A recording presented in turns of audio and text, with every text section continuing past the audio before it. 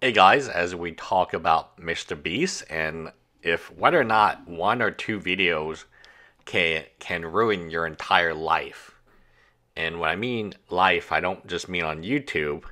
I mean your relationships with your family, with your friends, with other individuals that you would probably collab with. What your business is, can your business. So Jirard did something very bad. He did not pay the charity money that he fundraised. He used the fundraise to accelerate his channel and to make it seem like he was someone he turned out later not to be. And this is kind of YouTube in a nutshell. One or two videos, and then he loses everything. He lost his company.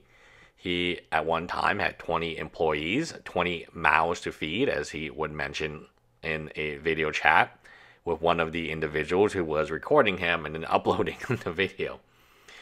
And that's a lot. His business, he had a real business. The Completionist was a real business with editors, thumbnail specialists. I mean, very similar to other YouTubers like Mr. Beast or even Logan Paul. There is a team behind the individuals, right? Then you got his personal relationship with his family, with his dad and his brother, who probably are very upset at him.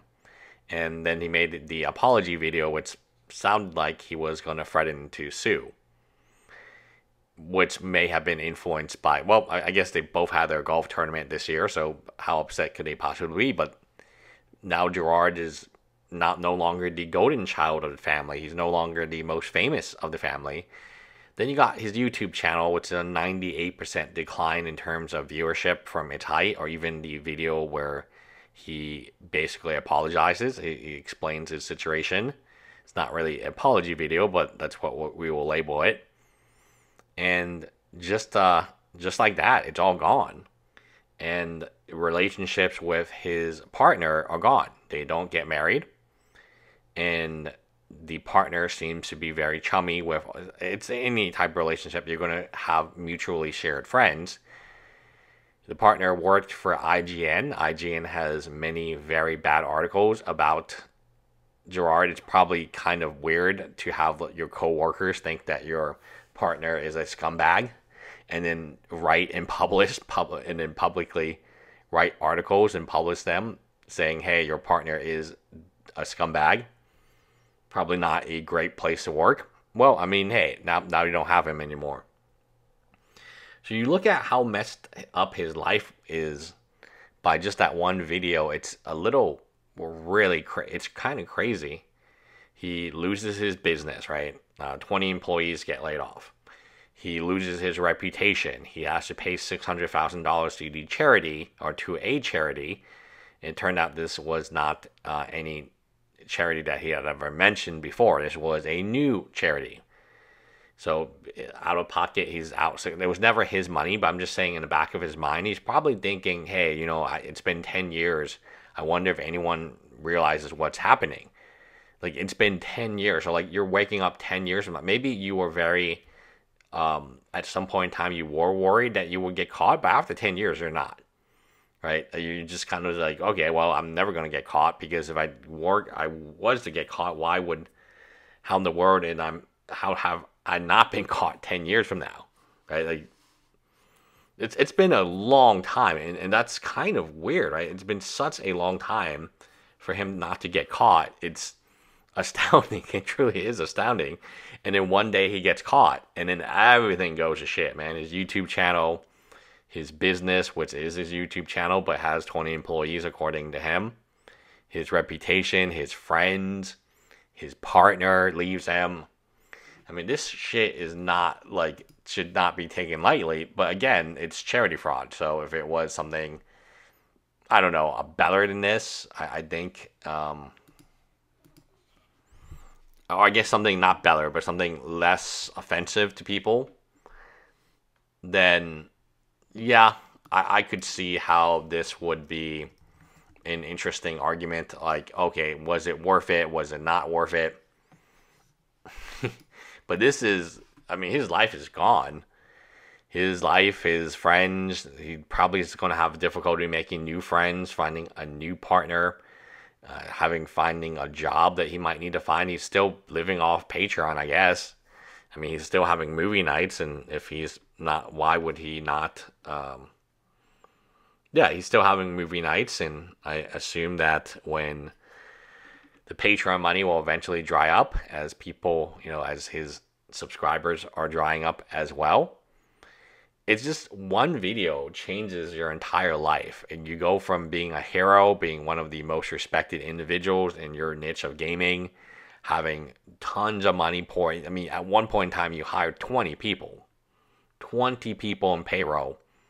I don't know if all of them were W-2s or some were vendors, but 20 people in payroll is a massive amount of people on payroll. And yeah, you have a situation where things get very sour. Things are probably going to get more and more sour for him, because this is when Mr. Beast says like one video can't take him down. Yeah, it could. Turns out one video can take most people down on YouTube, especially if you are, they turn on you real fast. And rightfully so. I'm not saying, like it's one of the comments on the Reddit. They said that you can hate what he did, but still feel really bad for him. And that's kind of where I am. I obviously think what he did is totally heinous, but losing everything, including his partner now. I mean, what else has he got to lose? No, I mean, this dog, does he have a dog? Like, I think the dog was an apology video, right? And that was a little weird. Like, what else is there to lose? You lost your business, and you had a big business of 20 people. You lost your respect from your family, right? Because you were the golden child. Like, in his post that he says, oh, his mom wanted someone to be famous. Well, that was Jirard. So Jirard was respecting his mom's wishes, right? And turning out to be a celebrity of sorts. Then you lose your YouTube channel. It just gets absolutely decimated, right? Decimated. 98% down. And then you lose your partner. I mean, that's probably the biggest loss that he can suffer. And right before he lost his partner, I mean, he's reading these things by coworkers, just absolutely tearing him apart. I'm sure at one point, when they were together, she tried to defend him. No, he's a good guy. He would never do that. But now it just gets too tiresome. Not only did you lose your partner, everyone sided with her. So now you lost all your friends that you mutually share.